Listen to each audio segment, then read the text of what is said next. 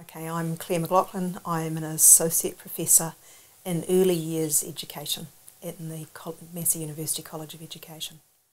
It probably is a global thing, but there is a distinct point in time at which you can see that it happened in New Zealand. In New Zealand it happened in 1985, so it's happened, if you like, within the period of my study. And why it happened was that up till 1985 only the kindergartens in New Zealand were directed by the Ministry of Education, or what in those days was the Department of Education. And in 1985 they shifted all childcare centres who had been previously under the Department of Social Welfare, under the mandate of the Department of Education. And if you like, from there, this notion of early childhood care and education kind of coming together, because previously it had been about education or it had been about care. The two didn't come together. So there is quite a distinct timing, if you like, within New Zealand history for that term. I really did fall into it.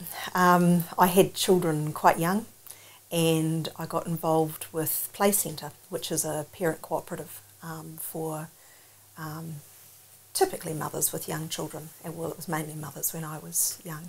And I got very interested in young children and their learning. I had been doing, at the time, a BA in English and Education, and so the early childhood education, though it didn't have that name in those days, that's a new invention, and the education gelled really well.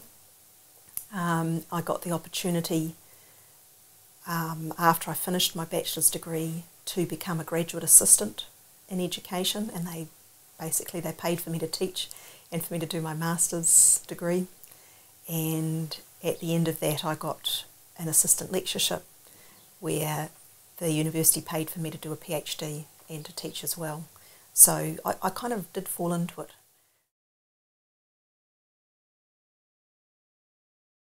Well, it's crucial actually. I mean, you've got young children, you've got a new baby on the way.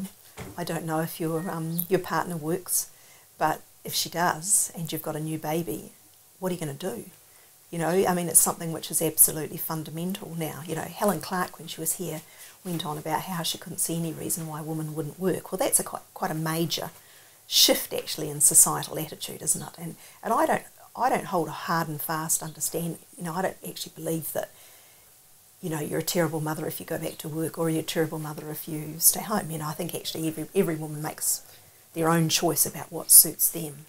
And fortunately, we've got the opportunity to make that choice now, whereas, you know, my mother never had that opportunity.